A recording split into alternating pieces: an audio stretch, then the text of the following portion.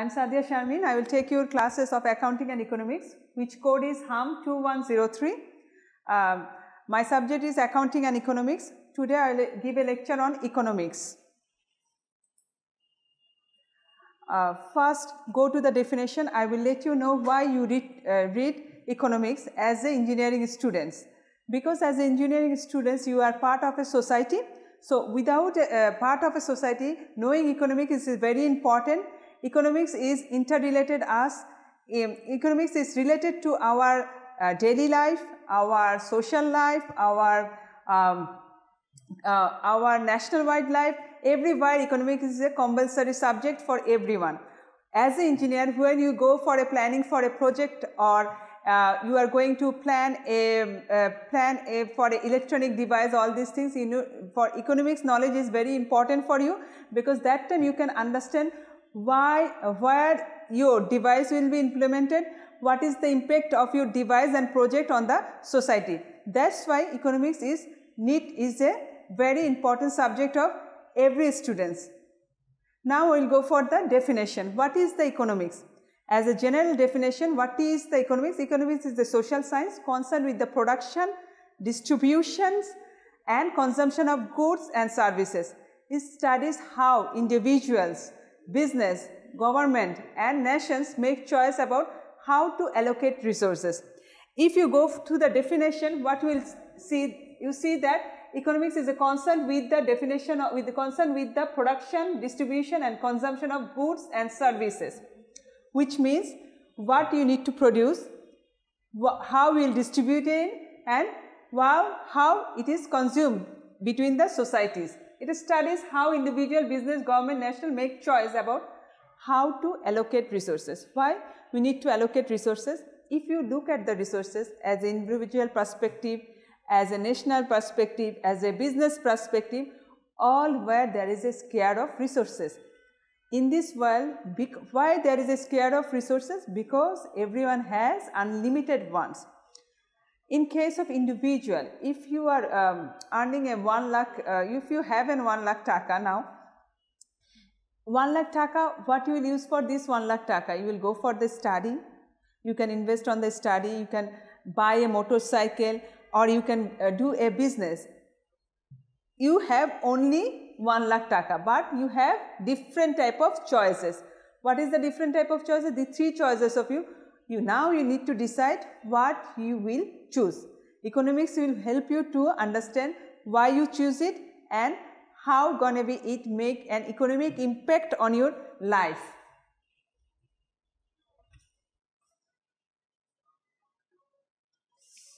There is usually 4 definitions of economics.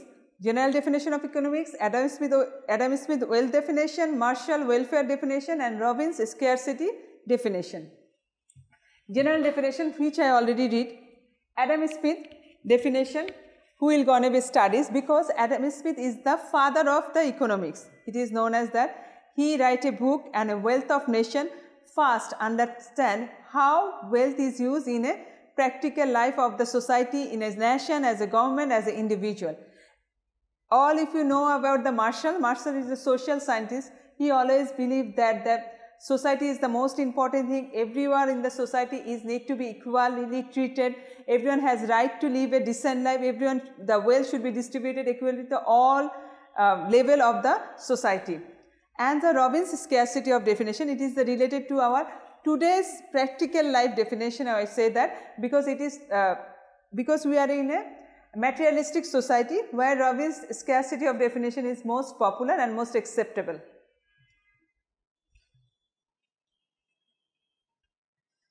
The subject economics first studied in the ancient Greeks. Economics as a study of wealth received great support from the father of economics, Adam Smith, in the late 18th centuries. Adam Smith wealth definition. The formal definition of economics can be traced back of the day of the Adam Smith, 1723 to 90s. The great Scottish economists following the materialistic tradition. That time all of the society is believing in the materialistic society, all of the believing of the wealth, making wealth is the main perspective of human life. Human wants to make wealth, accumulated wealth. Adam Smith, based on this idea, Adam Smith definition is built up.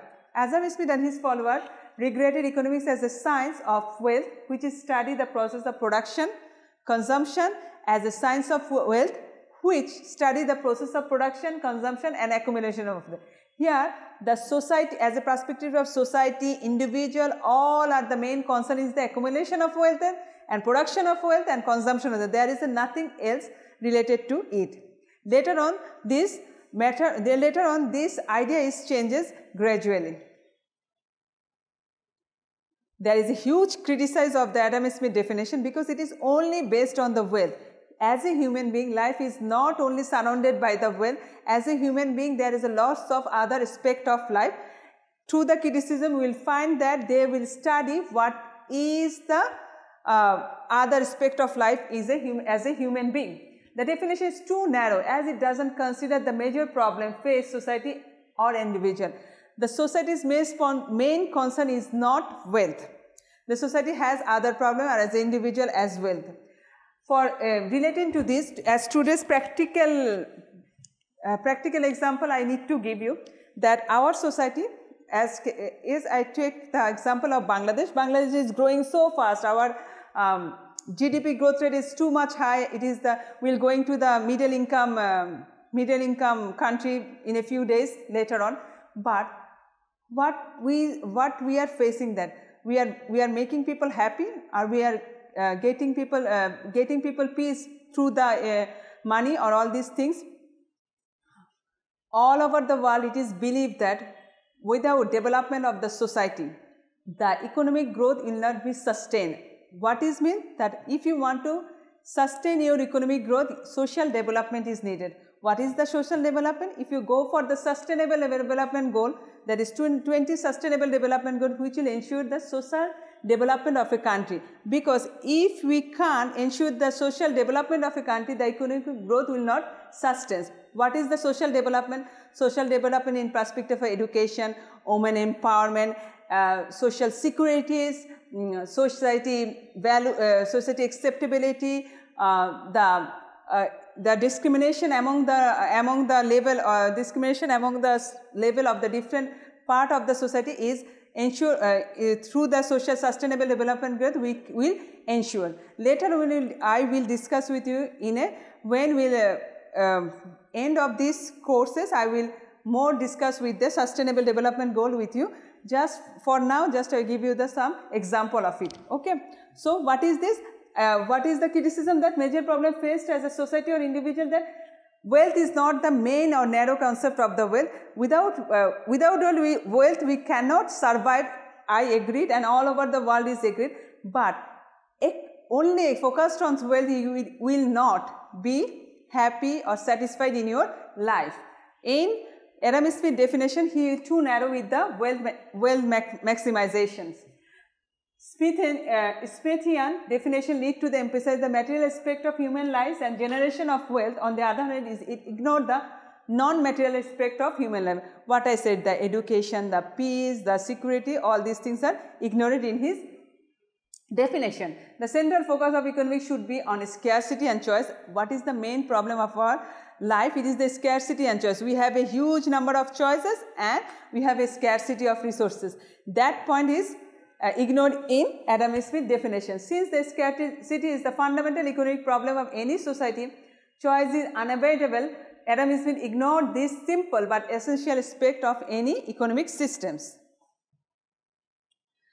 Go to the Marshall's welfare definition. Obviously, Marshall is based on the welfare of the society. He first talk about the society discrimination and all these aspects. He think that as a human being, all the human being has a right to live a decent life and equal life.